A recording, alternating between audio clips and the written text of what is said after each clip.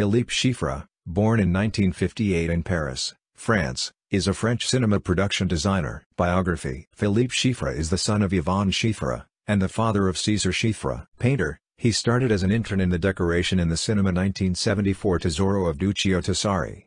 Intern, assistant, assembler, head painter, he traveled all the posts on 20 films before becoming a production designer in 1988.